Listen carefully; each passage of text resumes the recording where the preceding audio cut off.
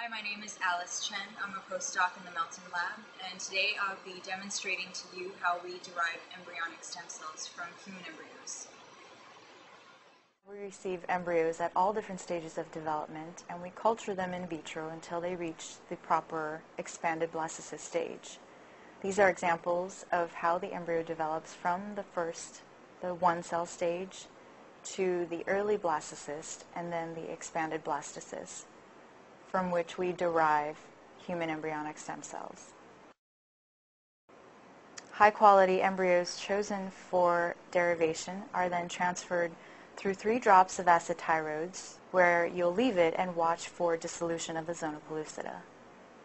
The immunosurgery process is a non-specific process where the rabbit anti-human antibody will bind to the outer layer of cells. In this case, it's the trophectoderm.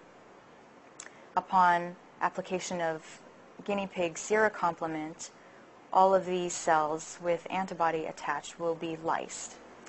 To begin, we want to prepare 3 plates. The first plate is for acid tyroids, which we use to remove the zona pellucida.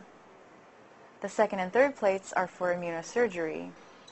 I'll first begin by generating the plate where we will place the acid tyroids drops and human embryonic stem cell derivation media drops. Prepare 3 drops of acid tyroids on the left side of the plate, and on the right side of the plate you'll prepare 3 drops of human ES culture media.